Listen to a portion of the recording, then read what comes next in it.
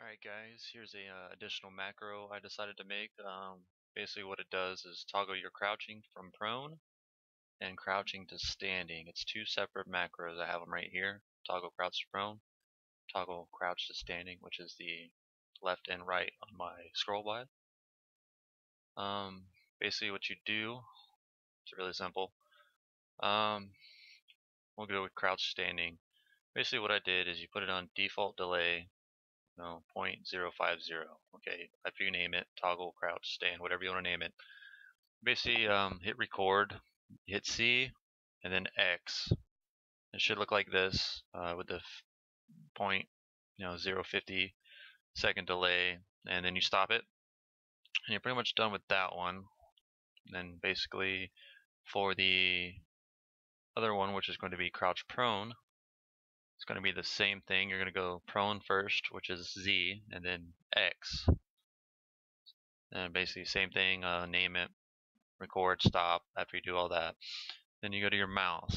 Same thing as the walk macro or auto sprint. I just named it walk.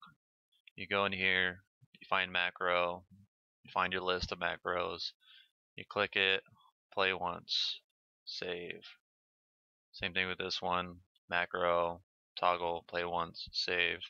You're pretty much done. So now all you have to do is whatever button you macro it to. If you have a keyboard, you can put it on any button then.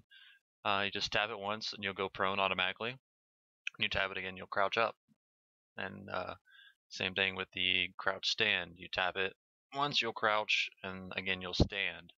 Now, the weird thing that I noticed with both of these together, say if you use crouch prone and you go from straight to prone, if you use the other one, you'll go straight back to standing, vice versa.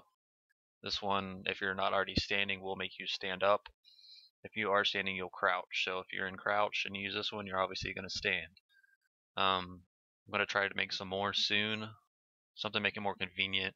I mean, you only have to worry about 2 buttons instead of all 3, and this will actually press the buttons faster than you can move in between buttons. And it always makes sure it registers. Going to be trying to make some more. If you like it, subscribe, send me a like, share. Just give me some feedback. Alright, thanks for watching.